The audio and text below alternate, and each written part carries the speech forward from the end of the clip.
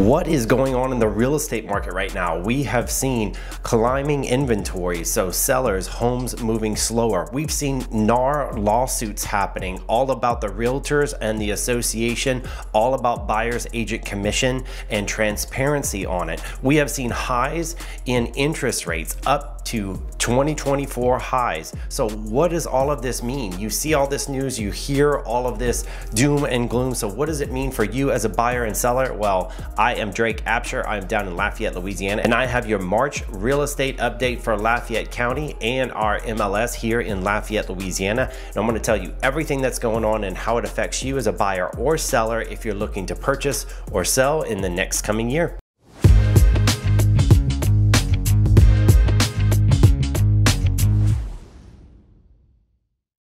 Let's briefly touch on what we've been seeing with the NAR settlement. A lot of people have been bringing up concerns and asking a lot of questions about what this settlement means. Does it mean that it's changing the face of everything for real estate agents and how we are paid now that we are going to be butted out, or that the commission structure is changing tremendously? Well, to tell you the truth about what we're actually seeing, the actual data, the things that it points to, yes, there will be changes that it looks like are coming in, but it won't be till the end of the year or midsummer, because we're looking at still things being locked into place, and before the actual law takes place, we have to get it signed by the judge. All of those things have to be moved forward, but we've even seen the DOJ reopening the case now, so a lot more questions and things to be seen. But we do know that the structure, there's going to be more transparency on what the buyer agent makes, so buyers will be aware of how much their agent is making, and which will mean that agents will have to have very informed conversations with you as their client and make sure that they're telling you exactly where their fees come from, or what fees that you would have to bring to the table to be able to cover for their services, which I don't think is a bad thing. To be honest, it is very important that buyers really understand that you are hiring a professional that is going to be working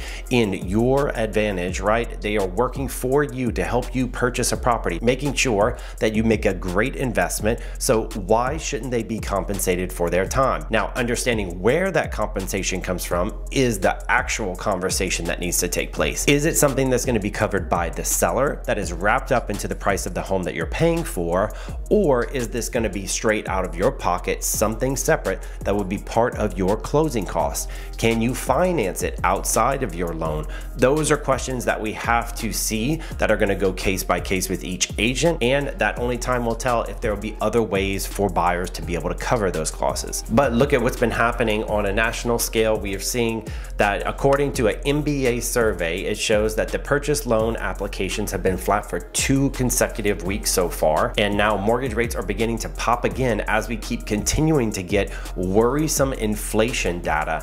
And as that continues to roll in, as long as it's worrisome, we can understand that rates are not going to be coming down. They're going to be holding where they are, or even in some cases still being volatile, going up and down, until we start to see the real cooling that the Fed wants to see. So we know around this season, this is the spring market, is when we usually start to see an influx in data of people going to get applications, because people are looking to move, they want to buy, they want to sell. This is usually the time of year where real estate starts to increase. But interesting enough, the data is actually pointing to that, looking back to last year, we are down 13% in the amount of applications that are actually rolling in for buyers. So we're not seeing as many buyers out there as we had expected. And what is the result of that? Well, we are seeing an increase of inventory, so more homes on the market. What does that mean for you as a buyer? Well, that means less competition. That's wonderful. There's more options out there, better properties to pick from, and you don't have to squeeze and fight other people to try and get the right property, or the one that you really want. According to MBA Deputy Chief Economist Joel Kahn,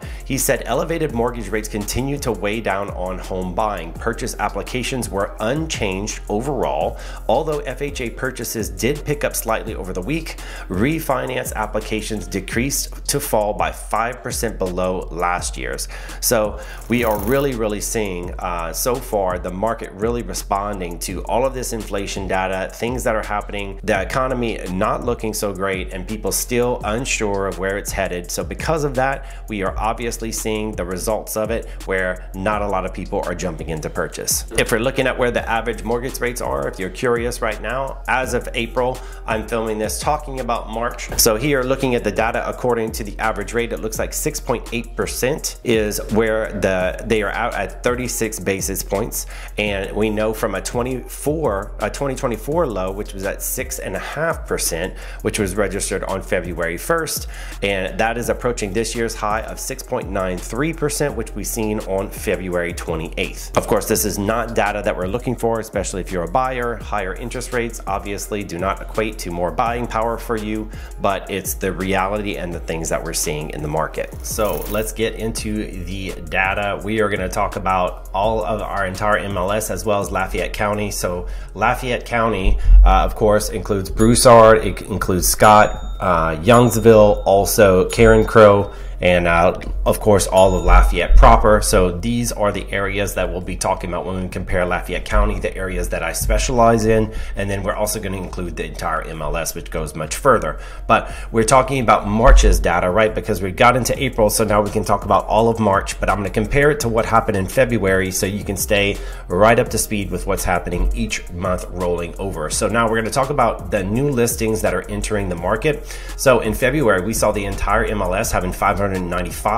Lafayette had 360 new listings that had hit the market. And then now in March, we're seeing 735 listings now that had hit the market. And then in Lafayette, we saw 403. So we see that's a pretty big, significant increase there, 13.6%. And then we've seen a 7.5% increase, which is good. That's good that we have new listings. You're not fighting for all the pretty homes. There's more options out there. So that's good for a buyer.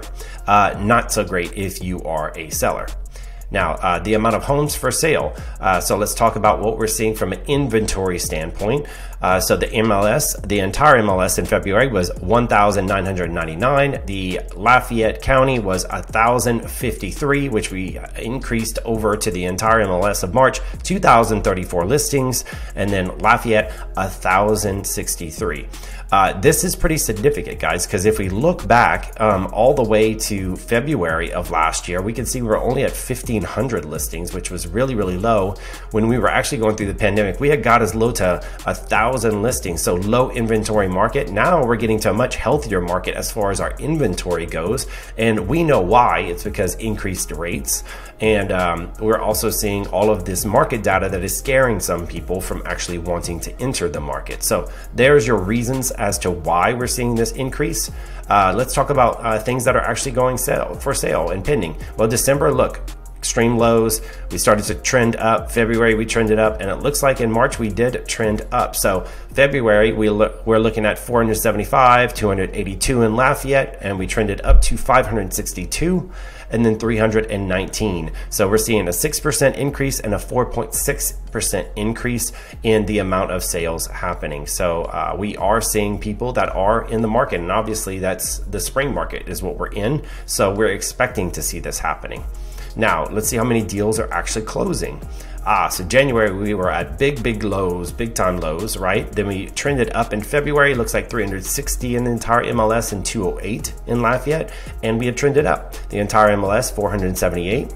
And then Lafayette to 285. And you can see, if you compare it with this bar here, we are seeing that, yes, it was on the decrease all the way since it looks like July. So summer of last year, we've seen it on a slow and steady decrease.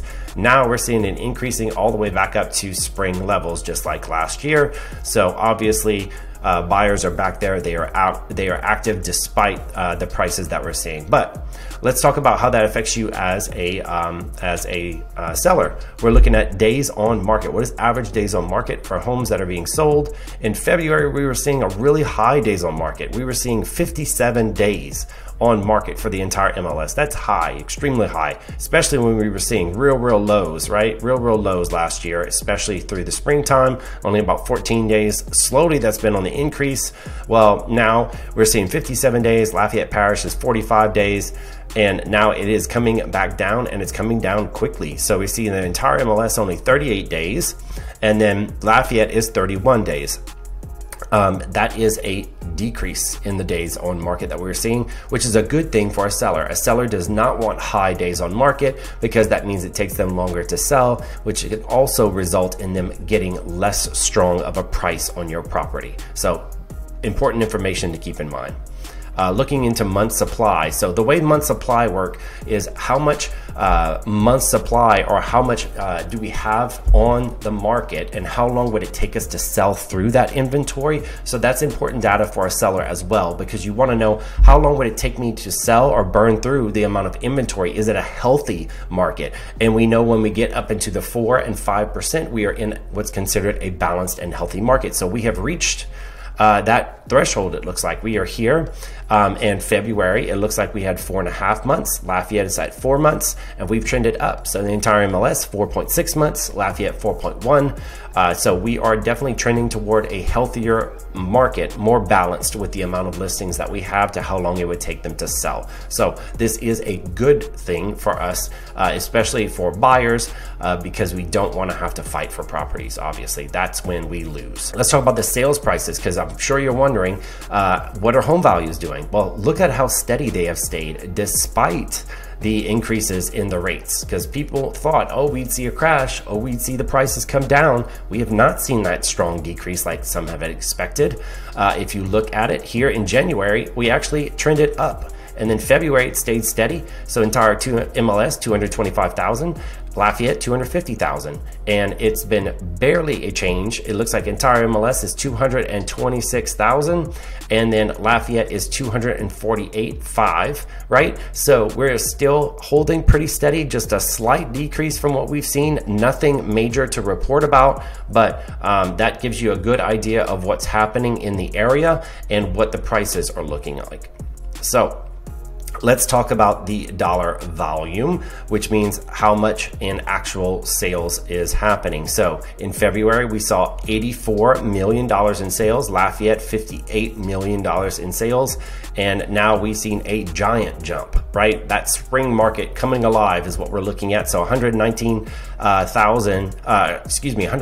million in the entire MLS, and 83 million in the entire MLS, in the Lafayette County. Right?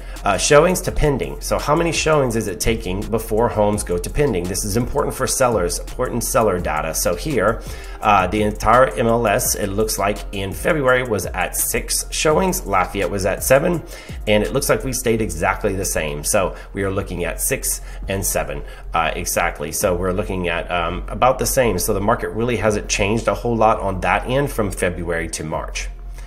Showings per listing. So how many showings does it take per listing? And then we're seeing a little increase in that data. So for here, we're seeing the entire MLS 2.2 showings versus Lafayette 2.6 showings. And then we've seen quite a bit of a jump there. So entire MLS is 2.6. Lafayette has taken a more significant jump, which is 3.2. So all of this data here gives you an idea of what's actually going on in the market, and that way you can stay exactly up to date, know what's going on if you're a buyer or seller. And of course, if you guys have any more questions about any of this data or what I've gone on over, if you want more information, book a call with me, or you can also leave me a comment in the comments below, and I would love to comment or respond to you about any of those questions that you may have about the market specifically. All right, so that wraps up your local market update. Thank you guys so much for tuning in with me. I'm Drake Abshire with Epic Realty in the Solux Group down in Lafayette, Louisiana. We are your new construction and luxury expert real estate team right down here, and love to connect with you. Please, if you found any value in this video, please like, follow, and subscribe. Let me know if you have any questions in the comments below. I'd happy to answer those for you. And also, all the links are in my description. If you would like to connect with me, you can call, text, email me, book a call. I would love to meet you, and let me know how I can help.